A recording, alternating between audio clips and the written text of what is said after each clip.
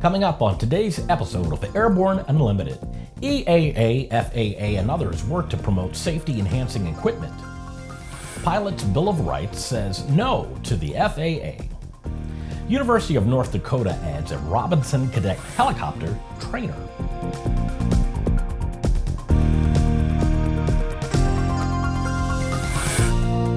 Hello, I'm Christopher C. Odom. It's January 23rd, 2017, and this is Airborne Unlimited.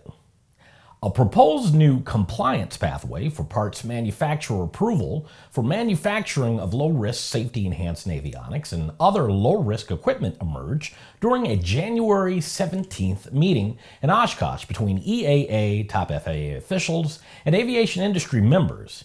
This alternate approach would be based on a tiered system that provides different methods to show a compliant quality system and varied levels of oversight based on the level of risk associated with the specific equipment being certified. Sean Elliott, EAA's Vice President of Advocacy and Safety, said in part, "This is a major breakthrough in an area that was pioneered with the supplemental type certificate work by EAA, FAA, and Dynon introduced last April." Elliott added, "This is indicative of the cooperative solution-based approach that has been part of EAA's advocacy philosophy since Paul Proporezny founded the organization more than 60 years ago."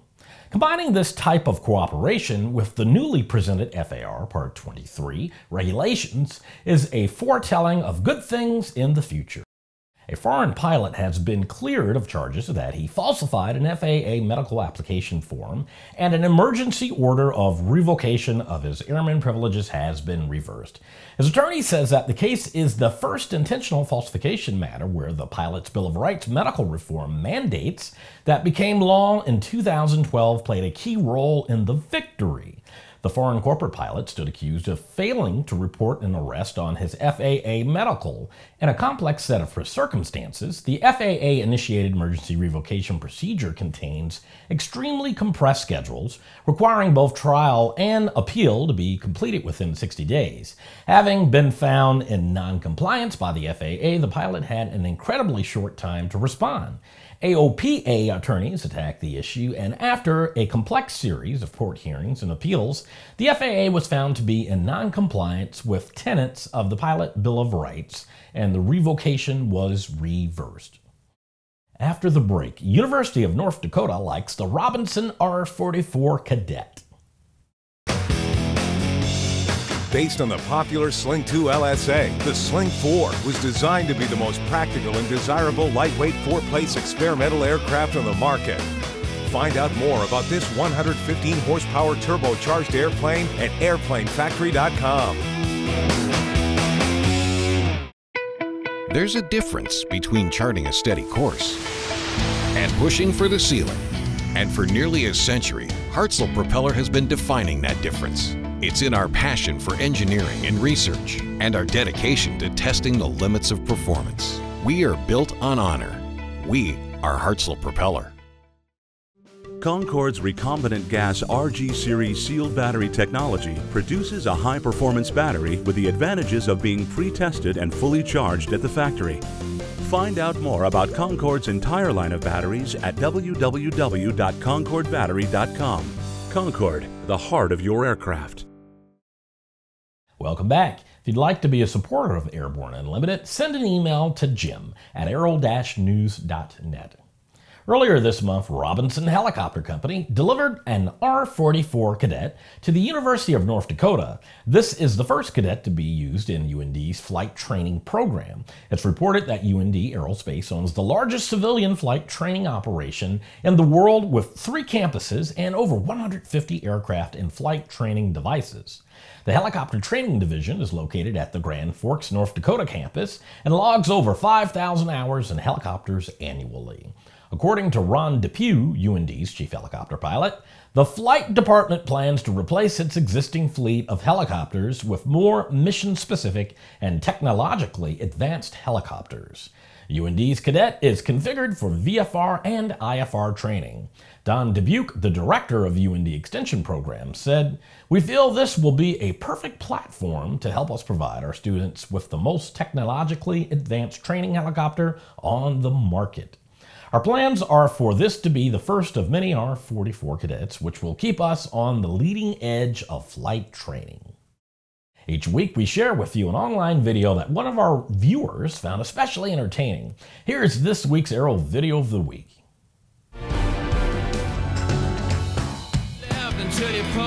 Final liftoff of Atlanta. When SpaceX got back into the launch business last week, some people wanted to see it in an up-close and personal way, and they did it in their own airplane. Search SpaceX launch with Ben and Van on YouTube. After these messages, Advisory Circular AC 68-1 explained the new basic med rules. Redbird Flight Simulations is dedicated to revolutionizing flight training by designing, manufacturing, and delivering affordable and innovative flight training technologies. Each Redbird device is designed to enhance the training experience for pilots of all levels, from student to ATP. Redbird is quickly becoming the industry standard for flight training. Since Redbird introduced its revolutionary FMX in 2007, colleges, universities, and flight training operations around the world have integrated Redbird products into their curriculum. It's time to discover what Redbird can do for you. Join the migration. Sandia introduces the new SAI 340 Quattro TSO'd airspeed, attitude, altitude, and slip. With integral backup battery, safety never looked so good. See it now at www.sandia.aero. With so much news coming out of the aviation industry, we're summarizing a few of those other great stories in a brief segment we call Around the Patch.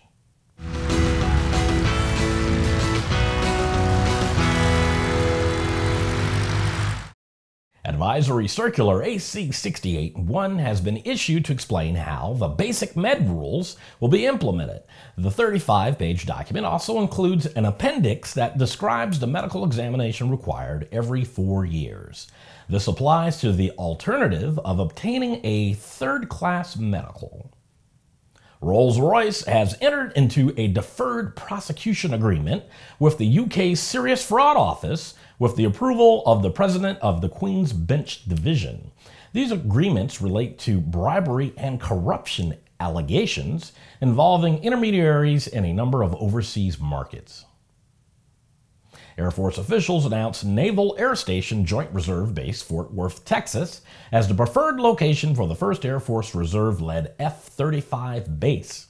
It is expected to begin receiving its first F-35A in the mid-2020s. The first UAV to perform a perch landing using machine learning algorithms has been developed in partnership with the University of Bristol and BMT Defense Services. This allows a fixed-wing aircraft to land in a confined space through a bird-like morphine wing structure.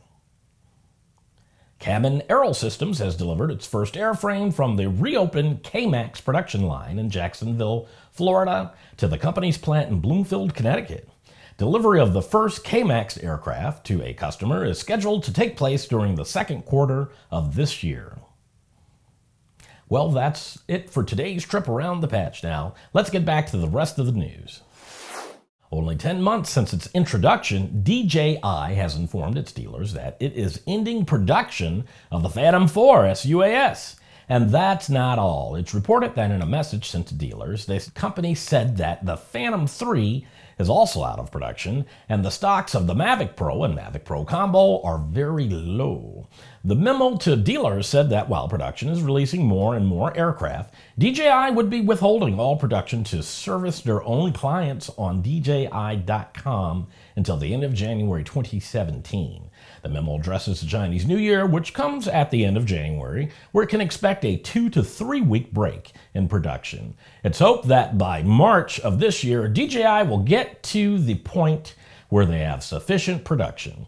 It's reported that the memo said once DJI gets the Mavic Pro production sorted out, the consumer drones will be limited to the Mavic Pro, the Phantom 4 Pro, and the Phantom 4 Pro Plus.